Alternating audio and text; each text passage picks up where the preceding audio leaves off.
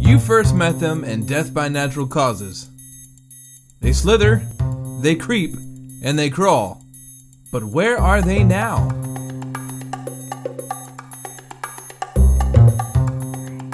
So you may have been wondering, what happened to Death by Natural Causes when Death by Natural Causes closed? We had plants, we had animals, we had minerals, we had that dress dripped in arsenic. So all of our live animals stayed at the museum. And I have one right here. This is our Gila monster. You guys probably saw him on display, maybe buried, maybe not. But he is enjoying his time in the basement with the rest of our animal collection in his original house. So we gave him more room to burrow. Gila monsters naturally really love to burrow, but of course, while he was on display, we wanted y'all to be able to see him.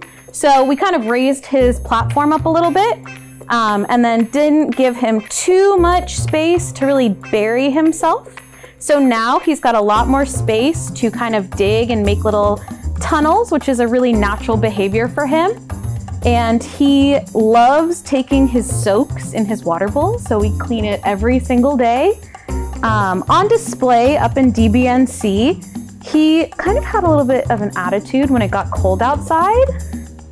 He would jump at us a lot or hiss. He likes to hiss, but he would also sometimes stop eating, which is fairly normal for Gila monsters and even reptiles. They do not have to eat every single day like us mammals do. So we wouldn't get concerned, but he just, you know, he would throw attitude at us all the time.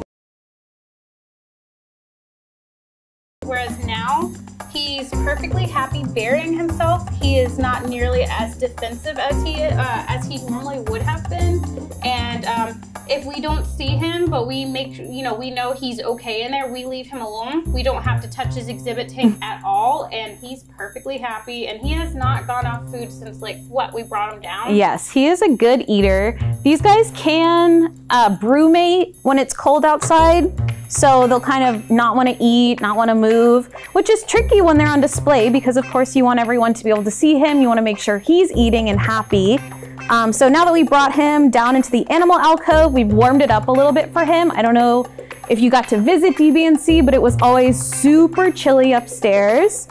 Luckily, the alcove is about 80 degrees. 80 degrees. For other reptiles and amphibians, which is why Lane and I are always in short sleeve shirts and shorts year round because it does get pretty hot in there, but our lizards, like the Gila monster, love it.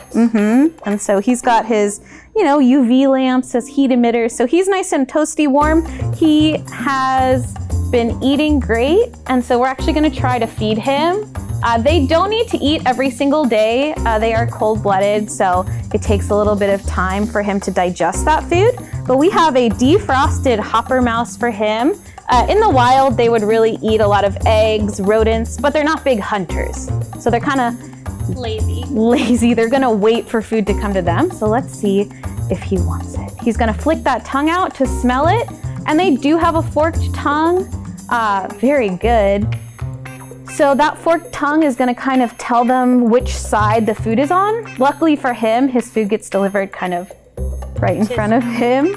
Feeding him on exhibit was always very interesting because some days he didn't want any food and then some days he would follow your hand through the tank. We still use tongs just to be safe. And gloves. And we, of course, never want him to kind of eat any of the substrate he's on, so this is a safe way to do that. But after his first mouse, once he kind of figured out what we were doing in there, he would chase you down. He would claw the back of the cage. He would try to escape, or not escape, but try to get out of the window where we would open up just to eat. And that was a pretty far drop for him too, so we'd have to watch out for this guy. Now that he's off exhibit, his appetite has gone up a little bit.